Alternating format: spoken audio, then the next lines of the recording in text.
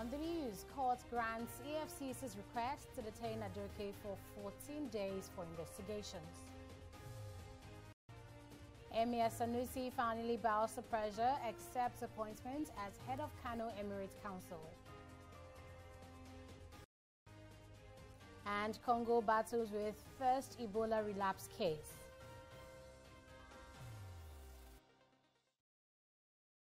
Hello and thanks for joining us on News Now on TV360.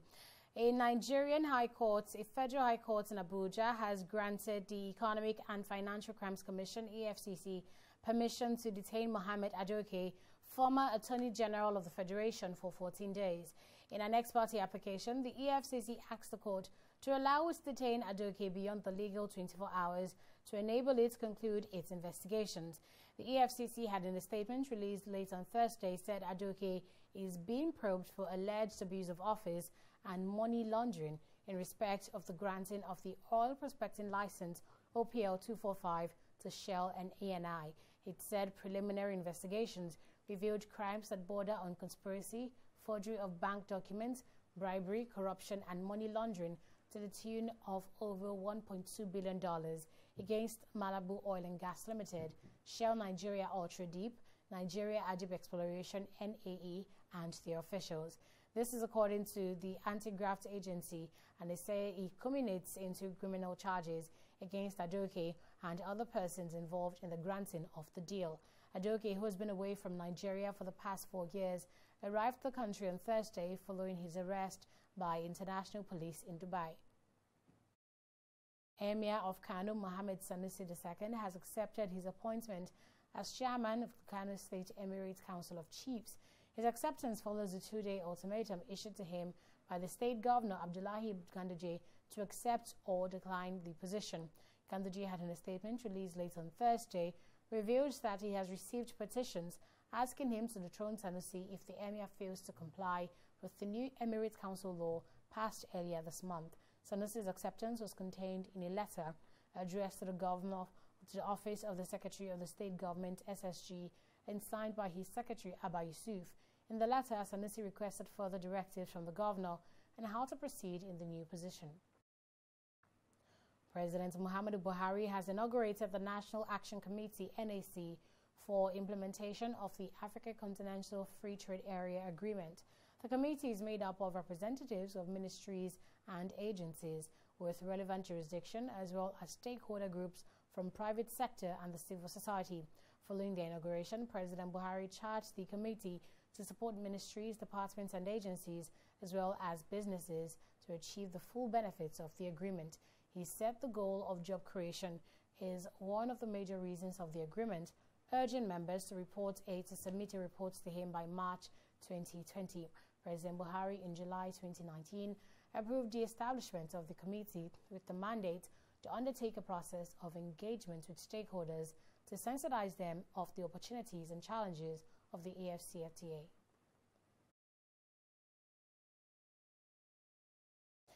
The Senate has approved the Federal Capital Territory 2020 budget after increasing it by 41 billion naira to bring the total figure to 273.255 billion naira. The budget was approved after a Senate committee presented its final report on the document. President of the Senate, Ahmed Lawan, also named Senator Smart Adeyemi as the chairman, Senate Committee on Aviation, to replace Dino Melaye, who was earlier in the year sacked by the appeal court. The menace of insecurity calls for a new approach that will be founded on credible intelligence gathering. The budgetary allocation on security to FCT administration is to enable the administration harness the latest technologies for the enhancement of productivity.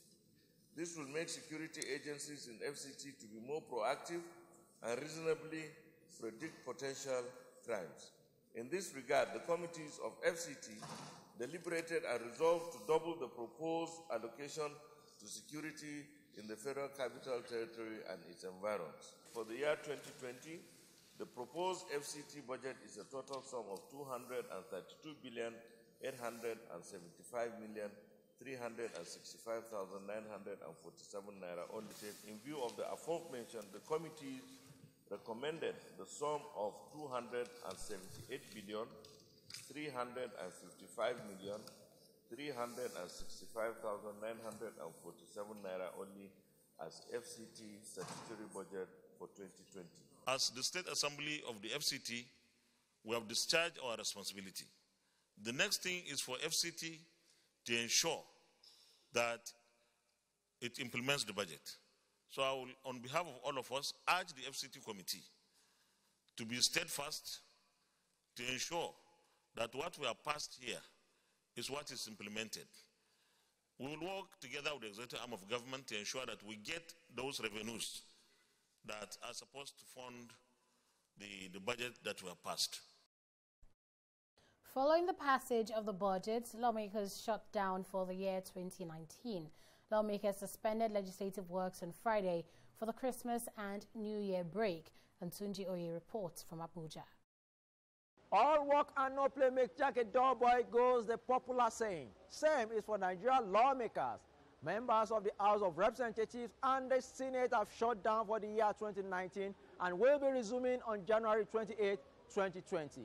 The break is to allow lawmakers celebrate the Christmas and New Year with friends, families, and their constituency. We wish everyone here Merry Christmas and a very happy and prosperous New Year. We wish Nigerians a very happy Christmas and prosperous New Year. And we can see the signs that the New Year will be prosperous. Yes, we can see the sign. With this, I will put the question. Those in favor that this Senate do adjourn till January 28, 2020, say aye. Those against say nay. The ayes have it. It has been a year of misreactions for Nigerians with issues of security, economy, and the 2019 election putting the nation under pressure. But there is something cheering to look forward to next year. For the first time in a long while, Nigeria will be returning to January to December budget cycle. This is good news for the economy as budget implementation will be tracked and execution monitored to measure up with the country's fiscal planning. From the nation's parliament, activities for the year have shut down. Nigerians can now look forward to the year 2020 with hope and enthusiasm for a better nation. From Abuja, Tunji Oye, TV360 News. Meanwhile, the Parliamentary Staff Association, PASAN, have embarked on a protest what they describe as a deliberate attempt by government to render the Public Complaints Commission redundant and ineffective. The body, at a media briefing in Abuja, decried poor budgetary allocation to it by the government. The Public Complaints Commission is the first anti-corruption agency constitutionally established in 1975 with offices nationwide. Presently, the Public Complaints Commission offices nationwide are comatose, thereby leaving Nigerians seeking administrative and social justice stranded. The Ombudsman is an internationally recognized institution that brings justice to the downtrodden. Therefore, the importance of the Ombudsman all the world over, particularly in Nigeria, can never be overemphasized. The Public Complaints Commission between the year 2015 to 2018 has received a total of 209,745 cases and has resolved a total of 87,461, leaving a total number of 122,284 pending cases. We wish to let you know that for the past years, the Public Complaints Commission has been grossly underfunded. In 2018, the Commission's budget was finally reviewed upwards to 7.4 billion naira, which to our greatest dismay was not funded. Only about 4.2 billion was released, which is the usual. Since then, staff under the umbrella of the Parliamentary Staff Association of Nigeria, PASAN, have been making efforts to see that the Public Complaints Commission, the Nigerian Ombudsman, gets adequate funding to discharge her duties. We are not this kind of union that goes to the street, carrying placards to the street, but definitely we need a good enabling environment for our members to be able to work. We have on our welfare. Without this budgetary allocation, how do we get our salaries paid? How do we get our promotions? You understand? We can't get them when there's no budget. This commission is underfunded, for God's sake. The Nigeria Air Force NAF says it has destroyed some logistics facilities belonging to the Islamic State of West Africa Province ISWAP in the northern part of Borno State. In a statement issued by the force spokesperson Air Commodore Ibikunle Jarmala, the operation was made possible following strikes embarked on by the Air Task Force. According to him, the strikes were carried out on December 16 at Bakare, an island settlement within the green fringes of the Lake Chad. He explained that the target locations went up in flames due to the impact of the strikes, stressing that the military had set up Operation Rattlesnake to neutralize pre-designated insurgent camps and logistics facilities and provide air support for ground troops. And now to politics. The chairman of the Lagos State chapter of the All Progressives Congress APC, Tunde Balogun, says the defection of big shots from opposition parties to the party in the state is a measure of the growing confidence in APC. Balogun was speaking when he formally received defectors from the People's Democratic Party and other opposition parties in the state into the APC. Former Minister of Works, Senator Adisheye Ogunlewe, who had earlier in the year announced his exit from the PDP, and his son Moyoshere were among the defectors formally received into the APC. Prominent politicians in Lagos State coming from PDP to join APC today. I congratulate you. I will mention those who are supposed to be here today. Senator Adisheye Ogunlewe was supposed to be here today. He has declared into APC. In fact, he has APC membership card with him. He's indisposed. He has said he wants to be represented by one of these great men on this table. I wish him a quick recovery. He will come back and join the fold here as an APC member. You're still watching news now on TV360 Nigeria. We'll be right back with more stories after this break.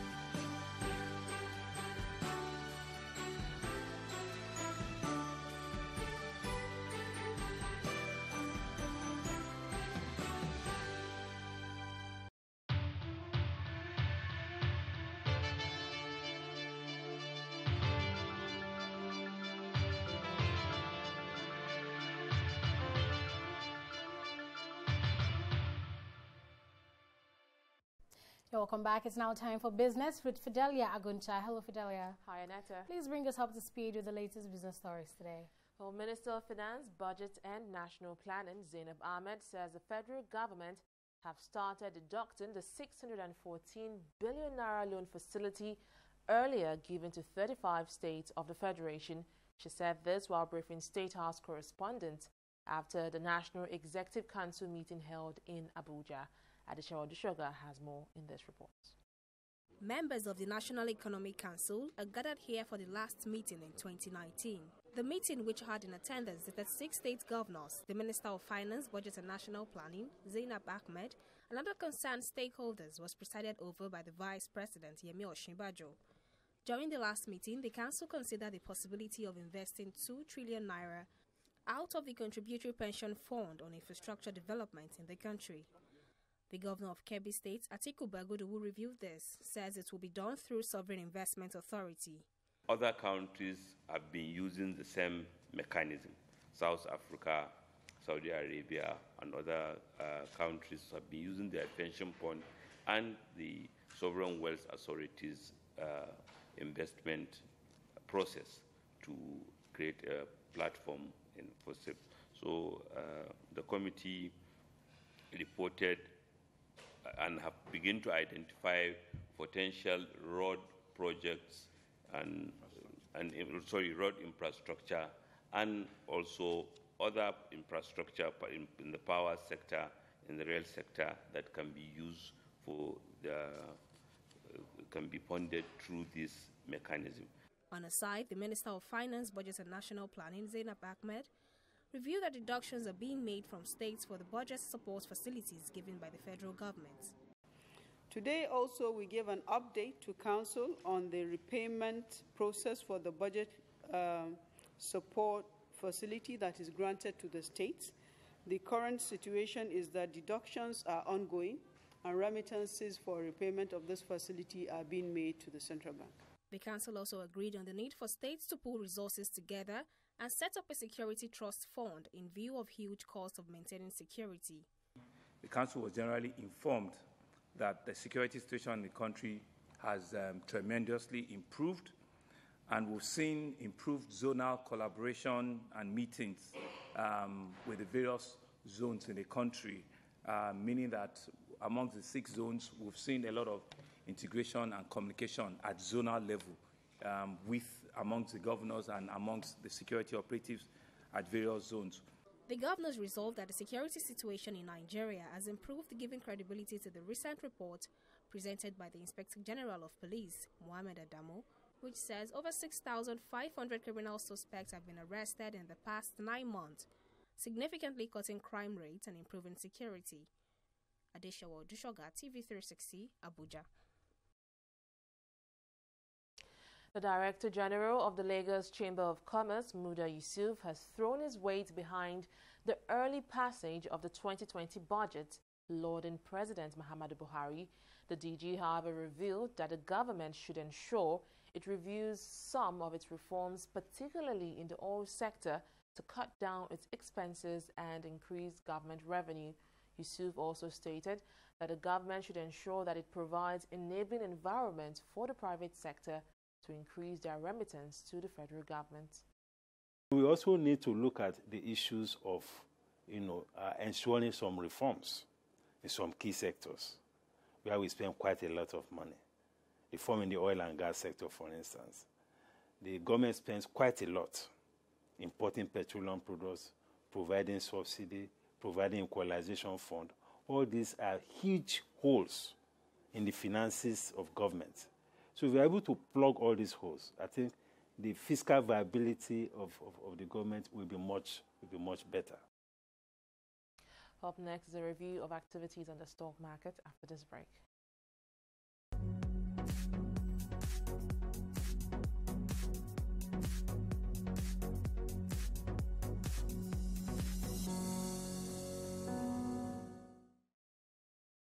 It was predominantly a negative week for investors at the Nigeria Stock Exchange as the market closed with more loss than gains. Let me break it down to you now. Today's 0.22% drop brings the total loss for the week to 0.65%, which translates to a decline of about 87 billion naira in the overall market value. Now, this is against the 0.63% gain, which sums up to 80 billion naira posted by the market this week.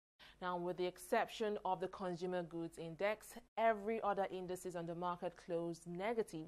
But despite this, the top losers for today are consumer goods equities. I'm talking about Guinness, Dangote Sugar, and Cadbury Nigeria PLC. The three fell by a combined 6 naira and 25 kobo.